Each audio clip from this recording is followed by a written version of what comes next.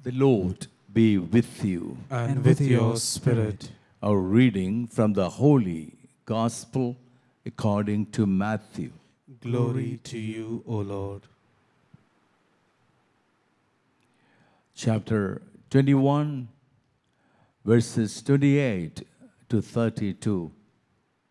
What is your opinion? A man had 2 sons. He came to the first and said, "Son, go out and work in the vineyard today." He said in reply, "I will not." But afterwards he changed his mind and went.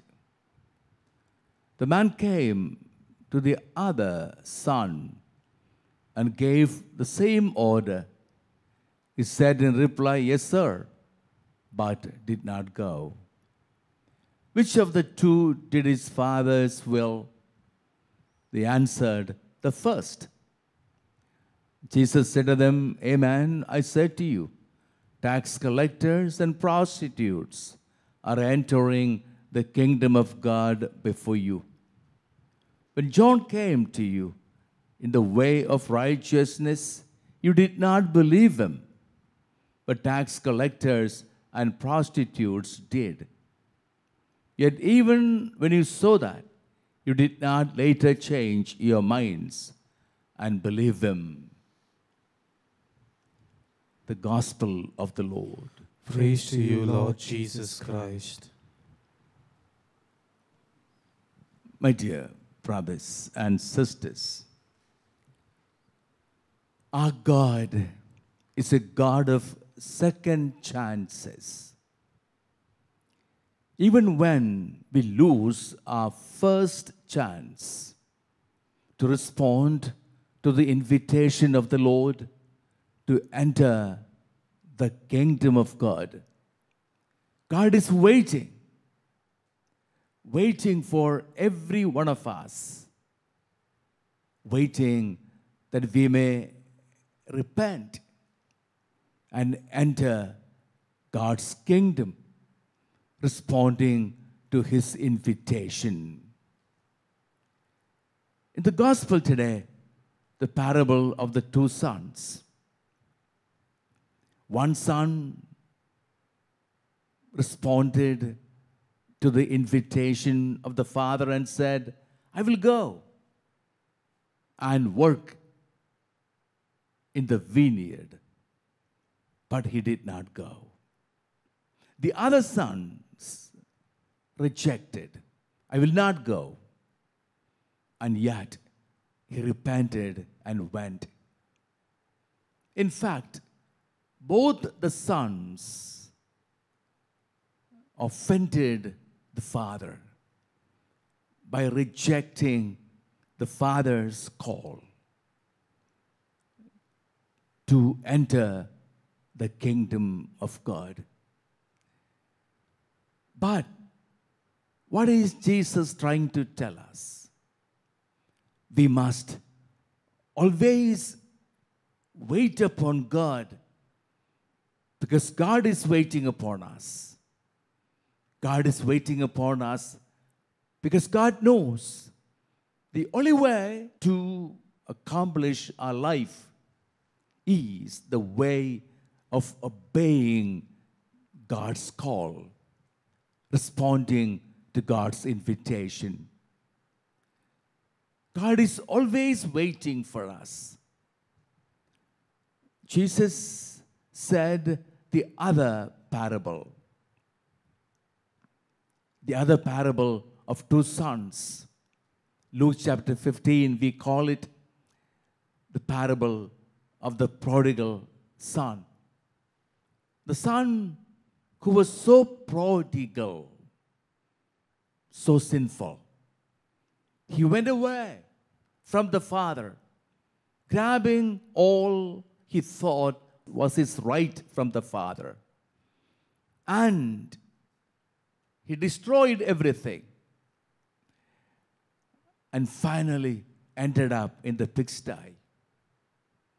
The misery of human existence is the symbol of the pigsty. But From there, he responded to the call of the Father. They came back to the Father, and there was a celebration in the house. But the other son, the son who never went out of the Father's house, always with the Father, and yet he never understood the heartthrob of the Father. He never understood what his Father stood for. He never understood the mercy of the Father. He rejected the Father. He didn't want to come into the house. He didn't want to join the celebration of the Father's mercy. What the Lord is telling us is, every one of us, we have a reason to repent, because all of us have lost sight of the glory of God. As St. Paul tells us, Romans chapter 3, verses 23 onwards, all have sinned and are deprived of the glory of God. Even a righteous person shall know this. There's no righteousness, there's no human righteousness that has always responded to God's call. All have sinned and deprived of the glory of God. They are justified freely by His grace through the redemption in Christ Jesus. All of us need to be redeemed in Christ Jesus. In order to be redeemed in Christ Jesus, we need to turn to the Lord in repentance. Every time we come to God, we need to look into our hearts to understand how sinful we are. How sinful we are rejecting God's call.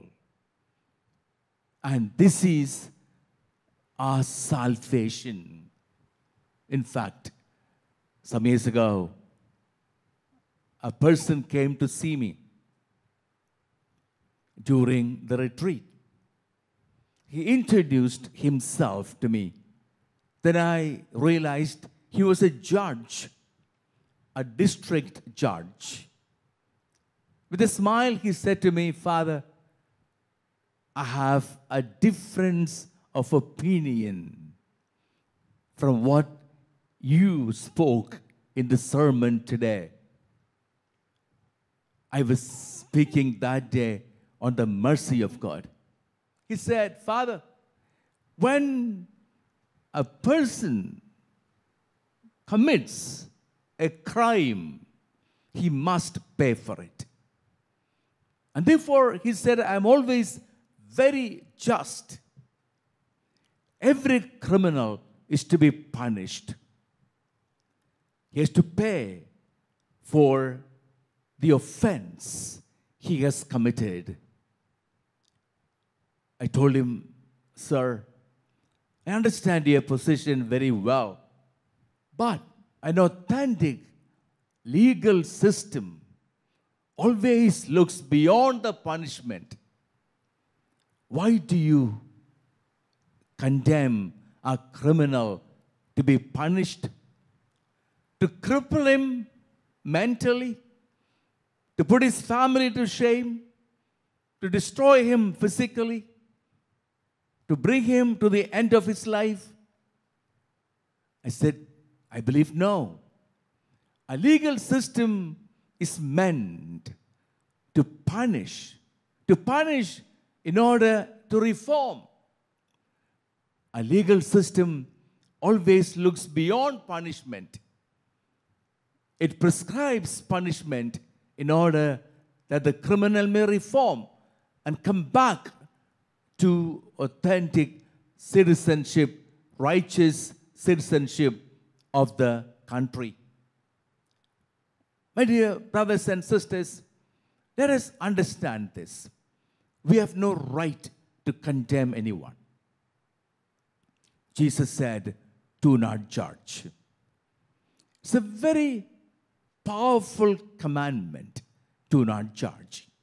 Because in every one of us, there is a tendency to find fault with others. When we find fault with others, something wrong in others, we condemn, we judge. We want to put that person to shame. But really, we do it to conceal the sins within us. In every one of us, there is sin. As St. Paul said, all of us have sinned. If all of us have sinned and lost the glory of God in our life, we need to come to God always repenting, acknowledging our sinfulness. That's why in every Holy Mass, before we begin the celebration, we confess. It is a reminder to all of us that we have sinned and lost the glory of God. In this parable today, Jesus is telling us that we cannot condemn anyone who lives in sin. Jesus said, the prostitutes and the tax collectors will enter the kingdom of God before you. In those days, prostitutes and tax collectors, well, they were the sinners. The society banned them and said, we need to keep away from them. They're sinful. But every sinner has a future. Every saint has a past. Every saint has a past who's not very saintly. Every sinner has a future that is saintly. And that's what we must be respecting. That God is waiting, inviting every sinner to turn to Him and find a righteousness in Him. Our righteousness is not in us. In us there is sin. Our righteousness is what is granted by God when we turn to Him. And the parable today is an invitation to turn to the Lord all the time, repenting over our sin and finding our righteousness in Him. Amen.